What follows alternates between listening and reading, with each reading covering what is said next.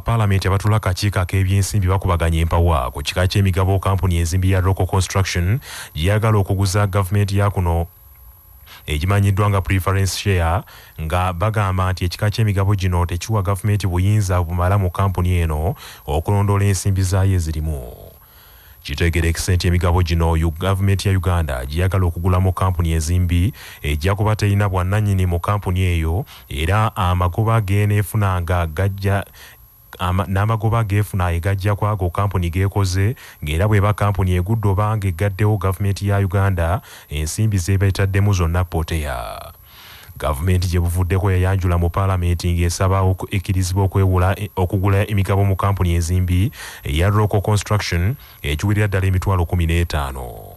Emigabo gino gavumenti gyeyagala okugula mu kampuni eyo gibalirirwamu obuwumbi bw'ensimbi busukka mu 2. Abaka ba paalamenti batula akakiiko ak'ebyensimbi akakubirizibwa omubaka wa Kiboga East Kefa Kiwanuka bawakanyiza ekigenda okukolebwa gavumenti. Omubaka akiikirira Industrial Division mu Mbale City Masaba Karim ayagala waakiri Uganda egula ekika ky'omugabo ogwa ordinary share kubanga guno gwo waakiri ebeerako n'obwannannyini obusaamusaamu mu kampuni mweguguze. Yombaka wa Butambala Muhammad Mwanga Kivumbi agambye nti kampuni eno eri mu kattu akamabanja agali eyo mu buwumbi 22 n'obutundu n'obukadde 4 nga gavumenti ya kuno ne bw'eneegula emigabo egyo ejja kubeegula buguzi kampuni ejja kubeegula bizibu bya kampuni eno. Minisita Mbezo waguno naguli mu Ministry y'ebyensimbi Henry Musaasizi mu kubaanukula agumiza abaka nti waliwo obukwakulizo bwateekeddwawo era bannayuganda basaanye babere bakakkamu eggwanga terigenda kufiirwa. Has been determined in the resolution. We have agreed that number 1, we shall have to represent the board.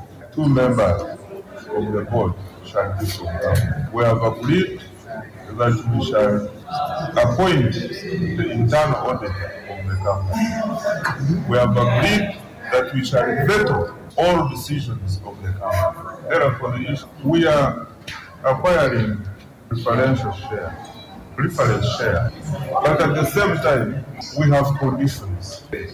Local cannot just wake up and say, Omubaka wa Butambala Muhammad Mwanga Kivumbi agambye nti kampuni eno eri mu kattu k'amabanja nga gavumenti ne bw'eneegula emigabo mu kampuni eyo ejja kubeeguza ebizibu byayo. Naffe kye twagala okugenda nti Local bw'eba yagudde n'eggwamu tetwagala yeekangabirize ekkirize tugigule. Bwe tugigula ng'eggwanga tugitwale tugizze engulu ekole n'emirimu enyala eve mu kuzimba ebizimbe egende mu nguudo nga gy'ebadde egenze ebeerewo.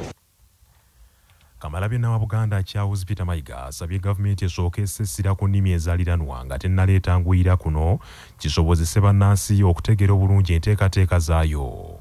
Bw'abadde atongoza Rotary Club ey'e Bulange nga ye kilabu esookedde ddala okutongozebwa mu lulimi Oluganda n'okutuuza charter president asoose omukungu Anthony Wamala mu Bulange Mengo, Katikkiro agambye nti okusoosowaza ennimi ezaaliranwa lyekuba amawanga gakulaakulana mwe gaayita okutuuka we gali kwe kusaba obubaka bwonna obugendererwamu okusitula embeera z'abantu busibwenga mu nnimi ennansi.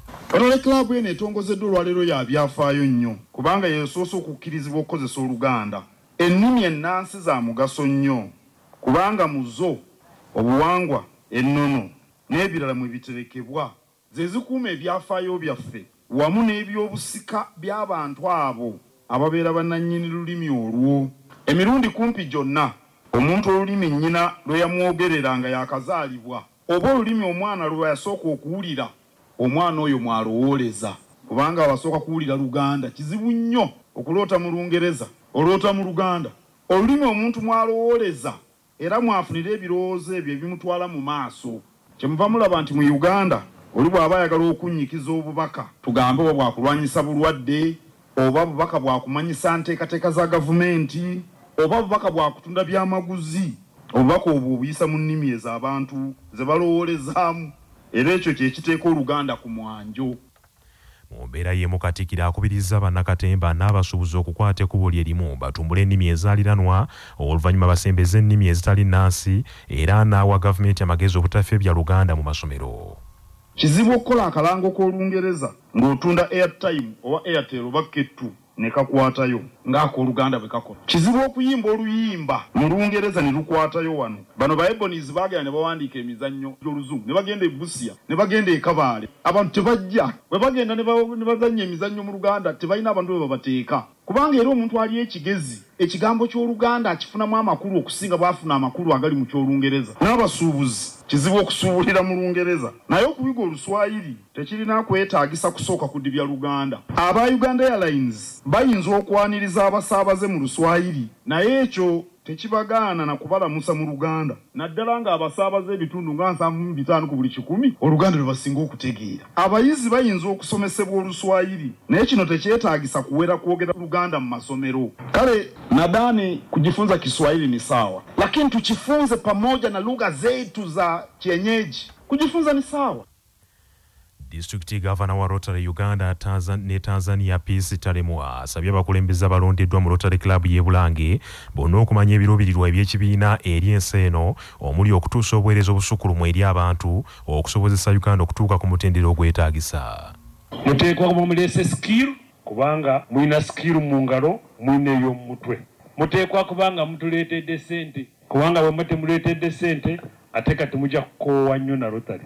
Muteekwa kubanga mutuleetedde okutegeka n'obeera n'omukolo n'onoonya abakutegeka ne babula. Katikkiro n'atandika okukola bino byonna byakoze wano nga baatuma tabalaba bulungi. Njagala nnyo okusimba Bwakabaka bwa Buganda kubanga Rotarians abali wano bawerako.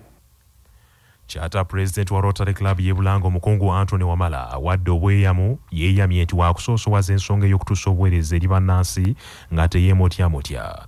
Waliwo ababadde batandise okunkubira amasimu nga banjozaayoza okugwa mu bintu ne magala twagenze kuweereza era tujja kuweereza. Twagala ku nkomerero y'omwaka guno ogusooka nga waakiri abayizi 500 balina kye baganyuddwa mu nteekateeka eno eya Rotary. Ekyo nkyeyama maaso wano era nkakasa nti bwe tunagumalirako omwaka abantu abo tujja kuba tubatuuseeko. Twatandise dde okutalagana okuyisaayisa amaaso. Biki bye tuyinza okutandikirako. Abaana bali abatasobola na kunywa mazzi nabaddeko mu ssomero erimu ebiseera ebyo ng'essomero ligabana olubaawo chalkboard bweva mu classe emu n'eryoka egenda mu classe endala basomese. So nga ndowooza nti obuntu ng'obwo tusobola okuba nga tubukolako.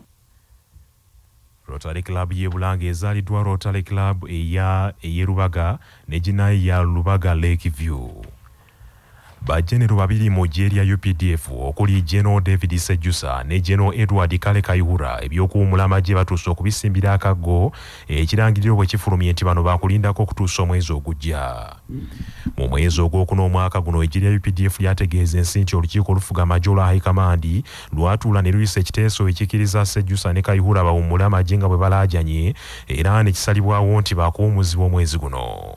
CBS ekitegeddeko nti enkyukakyuka eyakoleddwa mu misaala gy'abakulu mu jeria UPDF yeevuddeko bannamagye bano okukandaalirira. Ensonda mu magye zigamba nti olw'okuba bannamagye abawaggulu baayongezeddwa emisaala emisava bajenerali bano nabo balina okutegekerwa entanda ebasiibula nga yeegasa engeri gye kiri nti emisaala gyagenza okwongezebwa nga tebannawumuzibwa ku mirimu era kyekivuddeko okwongezaayo ekyokubasiibula.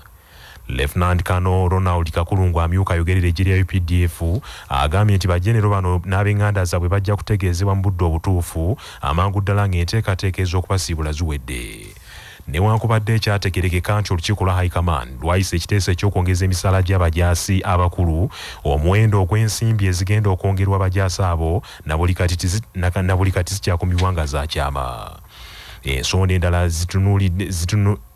endala etunuuliddwa mu kuwummuza abajaasi bano Sejusa ne Kayihura y'engeri General Edward Kayihura gy'anaawummuzibwamu ebyekijaasi ng'ate akyattunka n'emisango egyekuusa ku kusekeeterera gavumenti ya Uganda egimuvunaanibwa mu kkooti y'ekinnamagye. Ye General David Sejusa naye wakyaliwo okutankana obanga abakulu banakkiriza okumuwummuza okuva lwe kyategerekeka nti takkaanya na nkola eyatuumwa Muhoozi Project egambibwa nti egenderera kuleeta Muhoozi Kainerugaba mutabani wa President Museveni ku bukulembeze bw'eggwanga. Kinajjukirwa nti General David Sejusa ebbanga lyonna okuva lwe yasaba okuwummula amagye tafunangako yadde omunwe gw'ennusu ng'omusaala nga yatuuka n'okwekubira enduulu mu kkooti ku nsonga y'emu.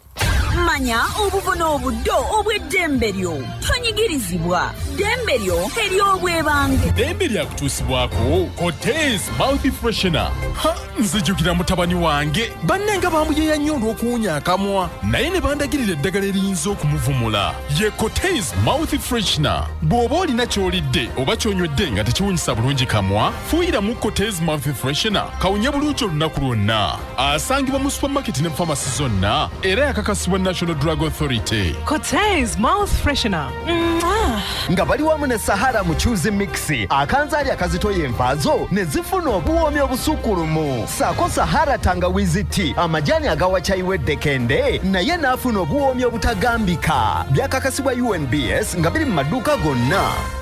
Omwana asobola okuvunaanibwa n'abantu abakulu nga munnamateeka Hamza Sekidde bw'annyonnyola.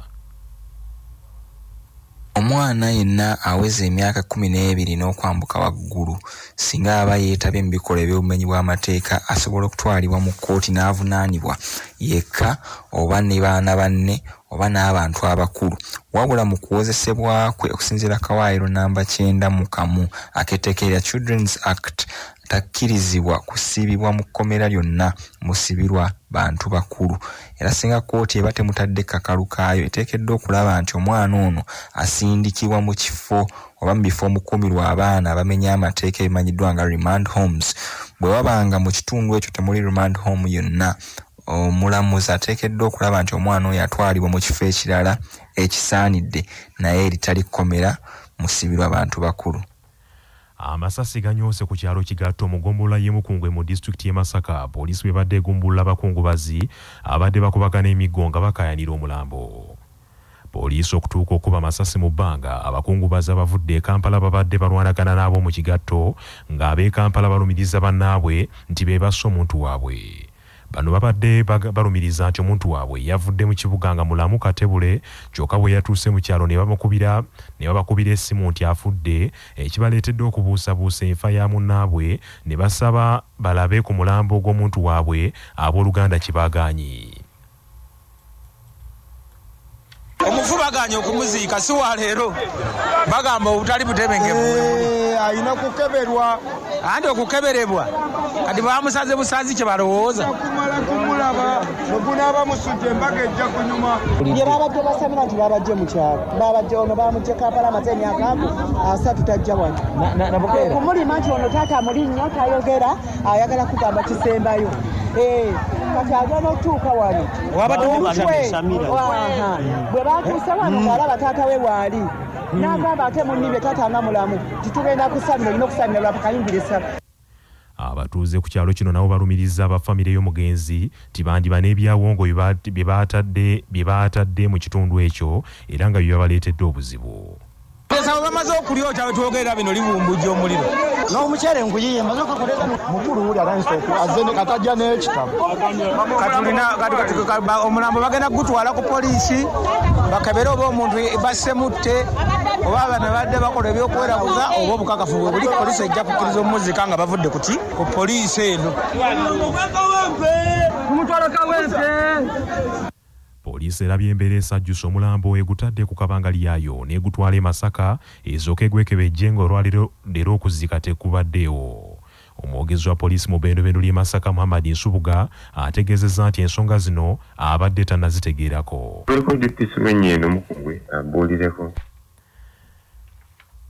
Obukulembeze bw'abayizi ku ssettendekero wa Makerere obugenda okuwumula emirimu gyabwo bukukulumye era buwakanyizza ekiragiro ekiyisiddwa olukiiko oluddukanya University olwa University Council ekyokuwera obukulembeze bw'abayizi bonna ku ssettendekero ono. Oluvannyuma lw'akacyankala n'akabadde ku ssettendekero ono okuva olunaku lw'eggulo akavuddeko n'okufa kw'omuyizi owa ssettendekero omulala owa Uganda Christian University Bewooti Betungula, olukiiko lwa University Council lwatudde mu ngeri ey'amangu okugonjoola obutakkaanya obwabaluseewo ku University obwavuddeko n'okuyiwa omusaayi. Oluvannyuma lw'ensisinkano eno olukiiko lwa University Council lwasazeewo okuyimiriza obukiiko bwonna obukulembera abayizi omuli n'olukiiko lwennyini olwalondebwa okulembera abayizi ku University eno okutuusa ng'embeera ekkakkanye. olukiiko lwa University Council era lwataddewo n'akakiiko k'abantu 6 okwetegereza emirimu gyonna egikolebwa abayizi ku ssettendekero oyo n'okwongera okwekenneenya ebibadde bikolebwa olukiiko olukulembera abayizi n'enkiiko endala eziri wansi w'olukiiko olukulu oluddukanya abayizi olukulembera abayizi ku ssettendekero wa Makerere. Wabula oluvannyuma lw'okulangirira ebivudde mu nsisinkano y'abakulu abatula ku University Council abadde pulezidenti w'abayizi ku ssettendekero ono Shamimu Nambasa awakanyizza ebiyisiddwa olukiiko luno n'ategeeza nti ekiragiro ekijjawo enkiiko z'abayizi kireeteddwa mu mutima mukyamu ogw'okwagala okujja abayizi mu nteekateeka ezikulaakulanya yunivasite yaabwe n'okubaggyako eddembe lyabwe ery'okweyogerera. It was a very rushy decision as University Council because these events happening at night, I don't see where they met at that very point in time to rush and make such decisions. And I do believe that at any one point in time we need student leadership. We need leaders at every level that if we're going to address these issues, you can't just do them as management because on several occasions management has failed to handle issues because they believe that student leaders couldn't do that. So I believe it was a rushy decision and they should have waited, sat this morning like they did and discussed and came up with more lasting solutions. We have no voice there. They're going to come up because from what I know right now, they're already suspending students. They've actually expelled some of the students. Mukwogerako ne CBS omwandiisi wa ssettendekero wa Makerere Yusuf Kiranda ategeezezza nti olukiiko lwa University Council okusalawo okukola kino lwakikoze lugenderera okutaasa embeera y'abayizi n'okutaasa ekiyiwa musaayi ekibadde kiyinza okubalukawo ku ssettendekero ono olw'obwegugungo obubadde bukyase erudda n'erudda. When this violence occurred and the dire consequence it had of the loss of a life, the council could not sit back to see one more life lost or any further destruction of property or injury to students. So the council had to take immediate steps to ensure that peace is guaranteed. That is why the things which are associated with this violence have been suspended. These are the elections and the Students' Guild. Olukiiko lwa University Council lwayisizza n'ekiteeso nga tegenda kuddamu kubaayo okulonda okw'obuntu ku ssettendekero oyo ng'okulonda kwonna okw'obukulembeze bw'abayizi kugenda kukolebwa ng'okuyita ku mitimbagano okumalawo embeera efaanana bw'eti. Wabula Yusuf Kiranda ategeezezza nti olukiiko olwateekeddwawo okuwuliriza ensonga z'abayizi era olukiiko lwalondeddwa okugoberera ensonga zonna ezibaddewo lugenda kutuula n'abayizi bano okuwuliriza ensonga zaabwe n'okwemulugunya kwabwe oluvannyuma luwabule yunivasite ku kiina okukolebwa. Amawulire g'ebyemizannyo mu mawulire gaffe agakya Basafama gakutuusibwako Modern Tea, amajaani agalimu eddekende omuli aga kisubi, tangawizi ne vanira. Wanywedde kacayi ka Modern Tea akawoomu gasange mu maduuka ne supermarket zonna. Modern Tea, your best choice. Omukulembeze wa Uganda Yoweri Kaguta Tibuhaburwa Museveni akinogaanyizza nti gavumenti ye egenda kukola ekisoboka okusitula ebyemizannyo bya Uganda naddala ng'eyongera okubiteekamu ensimbi n'ensonga ez'obuvujjirizi. Pulezidenti Museveni bino abyogedde mu maka g'obwa pulezidenti e Nakasero mu Kampala gy'asinkanidde pulezidenti w'ekibiina ekiddukanya omupiira mu Afrika ekya CAF Dr. Patrice Motsepe eyakyadde kuno ku bugenyi bw'ennaku 2. Pulezidenti Museveni agambye nti gavumenti ye tennakola kimala kuwagira byamizannyo nga bw'ekoze ku nsonga z'obutebenkevu kyokka nti ku mulundi guno ebyemizannyo bigenda kutandika okutinta okusinga bwe gwali gubadde. Mwami Museveni era yeebazizza Dr. Patrice Motsepe olw'obuwagizi bw'awadde omupiira gwa Afrika naddala obuwagizi bw'awadde ekibiina ekiddukanya omupiira mu Uganda ekya FUFA. Ye Dr. Patrice Motsepe ng'atannagenda mu State House e Nakasero yasoose kukyala mu Paalamenti ya Uganda yasinkanidde Speaker wa Paalamenti Anita Among era eno Speaker amutegeezezza nti Uganda eteekateeka okuwaayo okusaba kwayo okuteekateeka empaka za Africa Cup of Nations ez'omwaka 2027. Anita Among agambye nti mu nteekateeka eno baagala bakolagane ne Tanzania empaka zino bazitegeke babiri era mu kiseera kino bali mu kukola ku byetaagisa okusaayo okusaba kwa Uganda mu butongole. Dr. Patrice Motsepe era nga yennyini club ya Mamelodi Sundowns ya South Africa omuzannyira Munnayuganda Dennis Masinde Onyango atendereza nnyo ekitone ekyalina n'agamba nti kyakulabirako kinene eri Bannayuganda n'Afrika yonna okutwalira wamu. Ebyo nga biri bityo, club ya Manchester United y'Ebungereza erangiridde nti ekansiza omuwutanyi munnansi wa Denmark Christian Eriksen ku ndagaano ya myaka 3. Eriksen mu kiseera kino tabadde na club yonna oluvannyuma lw'endagaano y'okuggwaako ne club ya Brentford ku nkomerero ya season ewedde, era yeegasse ku muzannyi Trill Malaysia munnansi wa Budaaki gwe basoose okukansa. Amawulire okuva ebweru w'eggwanga gakutuusibwako amabaati amawangaazi aga Dumzas Iron Sheets agalabisa obulungi ebizimbe ebya buli kika kwe gateereddwa, gakolebwa Uganda Bati nga bali wamu ne Heritage Family Center ku Heritage Plaza Nansana. Abateekateeka abagenda okuyingira obufumbo, essimu noti 7 noti 2 699 337.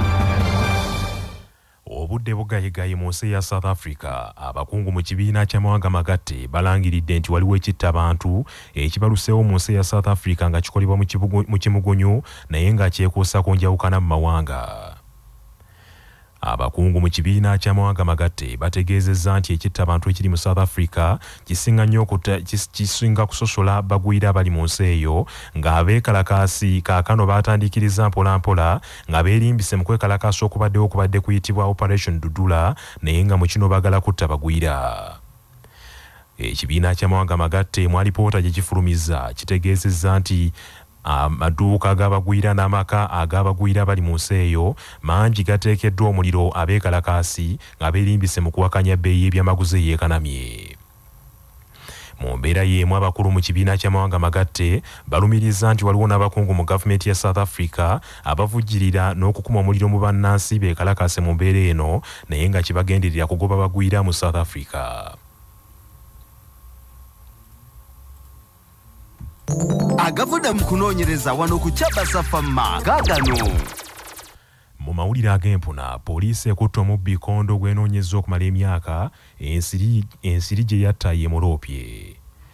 Ekibuga Fazuu ekya China kiwuniikiridde poliisi bw'ekutte omubbi ng'eyita mu kwekebejja omusaayi gw'ensiri eyattibwa ku lunaku abazigu lwe bamenya ssemaduuka ow'amaanyi mu kibuga ekyo. Amawulire gategeezezza nti bakakensa ba poliisi mu kunoonyereza ku bunyazi obwo baazudde omusaayi gw'ensiri ku kisenge ekya ssemaduuka mu kasonda ak'ekusifu, abanyazi bano we beekukuma nga tebannayingira munda mu ssemaduuka, n'ekizuulwa nti omubbi ensiri bwe yamuluma yagikuba luyi omusaayi n'asiiga ku kisenge. Amawulire gano gakanze bangi kubanga poliisi ekutte omusaayi gw'ensiri n'egenda ekuteeka mu byuma ebyekebejja endagalusa DNA n'ebibalaga ekifaananyi eky'omubbi eyavaamu omusaayi ogwo, olwo poliisi n'ekwata ekiweddeko amazzi. Bannaffe, amawulire ag'essaawa eno kangamalirize mu bufunze. Ababaka ba Paalamenti abatula akakiiko ak'ebyensimbi bakubaganya empawa ku kika ky'emigabo kampuni enzimbi ya Local Construction gye yagala okuguza Uganda egimanyiddwa nga preference shares, nga bagamba nti ekika ky'emigabo gino tekiwa gavumenti buyinza bumala mu kampuni eno okulondola ensimbi zaayo ezirimu. Kamalabyonna wa Buganda Charles Peter Mayiga asabye gavumenti esooke essessira ku nnimi ezaaliranwa nga tennaleeta ngwira kisobozese bannansi okutegeera obulungi enteekateeka zaayo. Bajenero babiri mu ggye lya UPDF okuli General David Sejusa ne General Edward Kayihura ebyokuwummula amagye batuuse okubisimbira akaggo ekirangiriro bwe kifulumye nti bano baakulindako okutuusa omwezi ogujja. Bannaffe, amawulire ag'essaawa eno bwe gatyo bye gagenze. Sigala naffe ku CBS FM ey'obujjajja. Nze Joshua Musaasizi Nsubuga, agundegunde omuteregga.